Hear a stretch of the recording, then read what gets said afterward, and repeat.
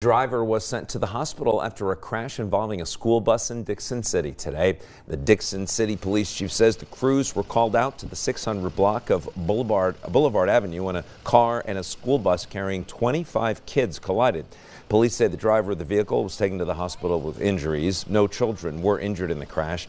They were all checked out by the school nurse and Pennsylvania ambulance. Mid-Valley School District said they are thankful for the swift response by the first responders there and the school staff to check in on the students.